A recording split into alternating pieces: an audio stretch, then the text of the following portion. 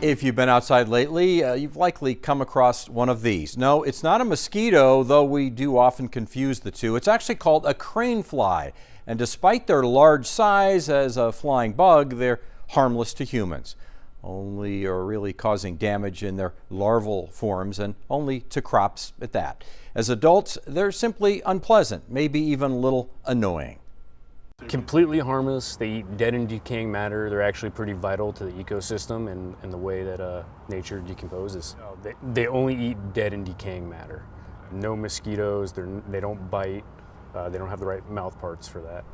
In addition to being harmless, the bugs only live about 10 to 15 days in their adult stage. But they do take you aback a little bit, Kyler, because they look like giant mosquitoes, but they're not. Yeah, and they're very friendly. They seem to want to make friends. They really want to hang around you, don't they? Yes, they do.